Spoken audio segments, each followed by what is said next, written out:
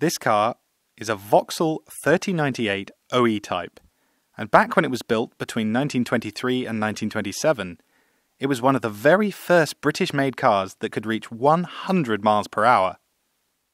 Powering it to what, at the time, was a simply incredible speed, is a 4.25 litre, 4-cylinder engine that produced 120 brake horsepower at 3,500 RPM.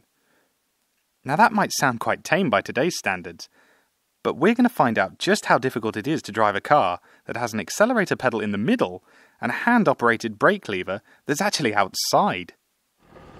Try second. Second? Yeah. So it's plenty torquey, isn't it? Just depends where it stops.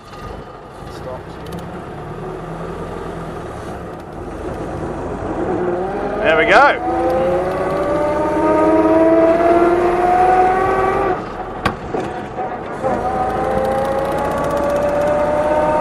This is absolutely the best car I've driven all day. Your instincts always tell you you're doing something wrong. And most of the time you are.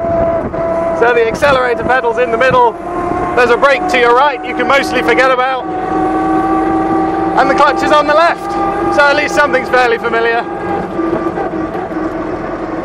But then there's no synchromesh, so you're double clutching all the time. The heaviest flywheel in the world, which doesn't make things particularly easy. We'll try and go for fourth this time.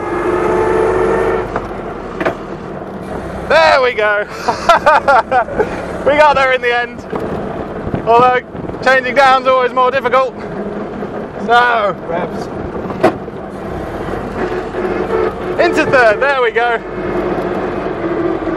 And try not to forget about braking. That's the other thing. And if all that wasn't enough to remember, you've got to make sure you don't cross your arms for fear of tweaking the throttle and the ignition, advance and retard. It's 9,000 things to try and remember in a car like this. But there are 9,000 things you won't forget in a hurry when you've got out and you got back into a modern car. This is the sort of thing that reminds you how far we've come. Makes you feel lucky when you don't have to do all this when you're just driving to work in the morning. But you miss it. I'm certainly going to miss driving this car.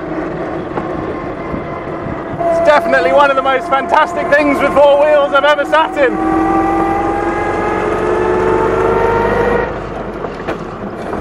Without a doubt. Even if wearing a hat is mandatory.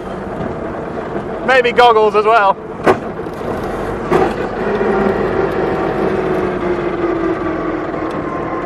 Well, let's go for one more lap.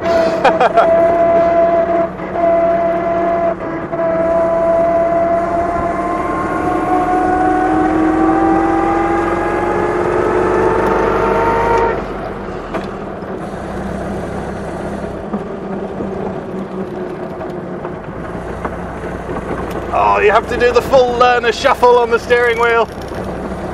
It just feels so wrong when you're thinking back to your driving lessons, but in a car that was made 90 years ago.